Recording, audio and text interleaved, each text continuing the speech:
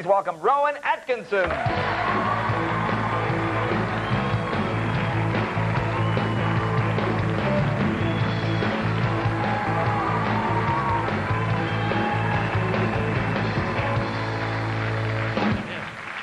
Well, thanks for doing that bit with the Mini before. That was great fun. Mon plaisir. Mon plaisir, yes. No, you know... My pleasure. Yes. Now, I know you're a bit of a car fanatic. Yes. I have a car-buying disease, almost as bad as yours, Jim. Yes, it's a terrible disease. But not quite as bad as yours. Yes, I like cars. I like quick cars in particular. I like cars that go more quickly than other cars. Those would be... That's the kind of car quick car. That'd be the definition itself. That'll be a quick car. Do you do car commercials and things? Well, I don't do car. I do credit card commercials, actually, more than anything. In fact, I did one, in fact, yes, in relation to cars. I did a credit card commercial in New York a few years ago, and it was a story in which I had to play a bungling British secret agent. And there's this beautiful woman gets out of a limo in the middle of New York, and he sees her. And this scene was when I had to look at her as if I had just fallen in love with her. Right. And the director said, just imagine that you've just seen your wife for the first time. And my wife happened to be on set at the time. And she said, no, that won't work. Tell him to look at her as if she's his new Aston Martin. Oh, and then it'll work. Oh, that'll work. And she was right. In fact, it inspired me no end. I looked at her like no woman has ever been looked at. Really? Can you give us that look? I'm curious. Yeah. Can I do it? Look at the women melting. Look at that. It's just, oh. Very good. Now, there was a story in our tabloid papers here, and I don't know if it's true. I mean, you got some huge speeding ticket in England. Is this true? Yeah, a huge speeding ticket. You mean... No, not physically large, just a very high number. Yeah, it was a very, I was doing 114 miles an hour in a... School zone? In an Aston Martin, in fact. No, it was on a highway, but it was still quite quick, and it was one of those things, I mean, as you know, if you work in television or movies, you sometimes wonder whether when you encounter a speed cop, whether he's going to recognize you, and whether that is going to ease the pain a little bit, whether he might conveniently just forget that there was any speed involved in your progress, and whether he'll pass over you because he's a fan and an admirer. And so I was hoping this might be the case, but he was a very stern and British policeman, and he made out the ticket, and he looked at me, and I thought, he's never seen me before in my life. He's never seen my face. I'm in for it here, and he made out the ticket, and he said, if you could just sign the ticket, please. And if you could just sign that for my daughter. It was this...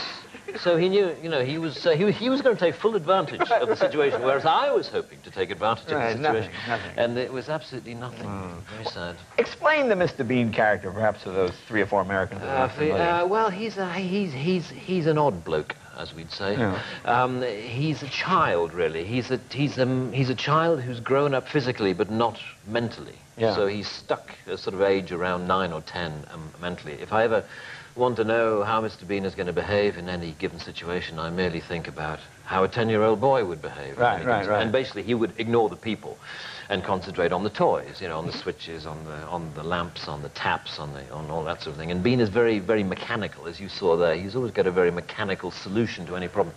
But he's got this schizophrenic, this very childish nature, which I find extremely funny. I mean, we British, we like childish humor. Yeah, and well, in fact, you like child. I mean, you like the toilet humor. Well, the great thing about yours is, you do so much of it silent. It plays in any country. I mean, yes, people get it the way Jerry Lewis or Roberto Benigni or any of those guys. It all plays very well. Now, do you get ideas from real life and you just sort of go to scope things? And yeah, I mean, I think, in fact, there was a story that I heard last weekend, which I didn't quite believe, but it was a true story, and a friend of mine told it.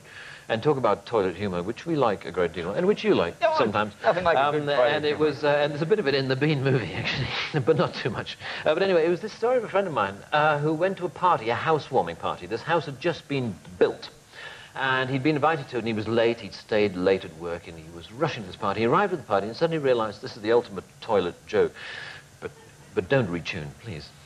That he arrived at this party, and he suddenly he was desperate to go to the toilet, and in quite a big way he needed to go to the toilet. So he went and he came and he burst in the front door of the house, and there was a door by the front door, and he opened that door, and sure enough, it was a toilet, and there was a toilet, And he closed the door and he locked it and he sat down and he relieved himself in the way that, you know, that he needed to relieve himself.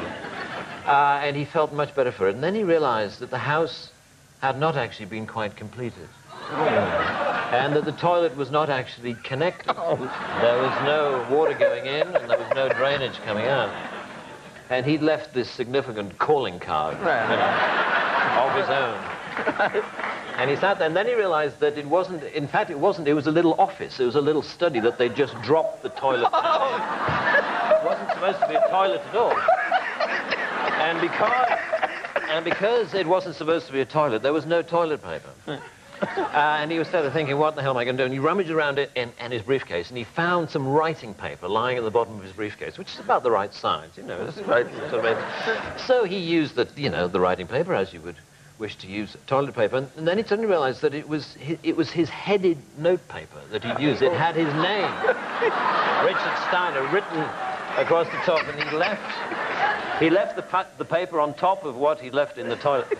And it was this fantastic way that it was the least anonymous way you could have committed this heinous social crime. And he picked up his briefcase and he ran out of the house. And he didn't need to send a thank you letter because, you know... Right, he left it. In effect, he left his identity. But I thought, dear me, if this doesn't end up in a movie or a TV show, it would be very sad.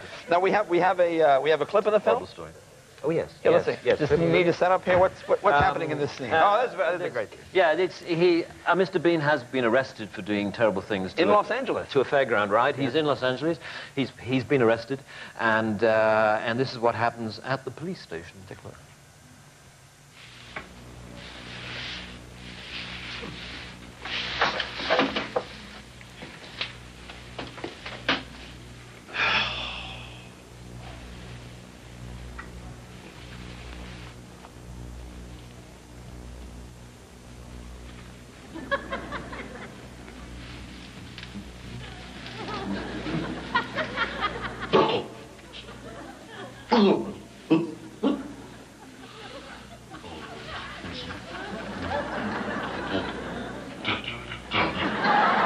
He's a genius, huh?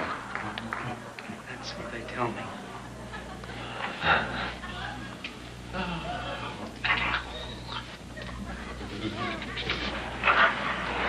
it looks like a fruitcake to me.